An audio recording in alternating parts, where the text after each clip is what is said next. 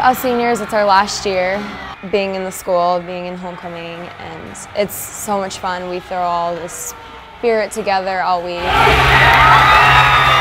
Homecoming week is one of the most memorable times for every senior class. But this year, students at Brandon Valley High School decided to make a memory that will last a lifetime. We're voting for the Homecoming King candidates. You know, everybody's vote for Matt, vote for Matt. And that was easy because we were all seniors. We all know Matt well, grew up with him. Matthew Gorsuch has autism and has attended school in Brandon Valley since kindergarten. Every one of these kids Matthew's grown up with.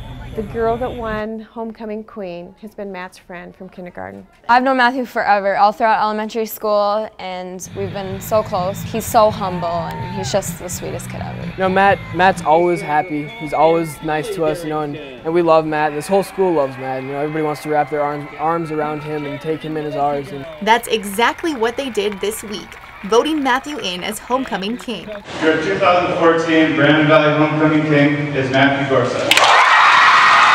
They actually announced his name. I know, like, the whole football team just jumped up. Everybody jumped up. You see people crying and laughing. It was great. It was honestly one of the best moments of my high school career so far, just seeing that much emotion. I screamed, I cried.